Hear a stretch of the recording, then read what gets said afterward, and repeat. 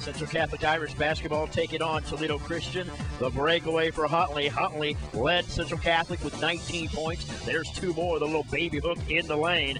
But I'll tell you what, Central Catholic has, well, they've got some brethren. How about that young man, Drew Lehman, then strong to the hoop for Toledo Christian, because Toledo Christian has 5 seniors on the team, including Ethan Michael. That young man scored 22 points. He's going to go to the Air Force Academy next year to play his college basketball. Ethan Michael and Toledo Christian pull off the win tonight. Exhibition basketball, and it was a good one. Your final score, 55-46. The Eagles a winner.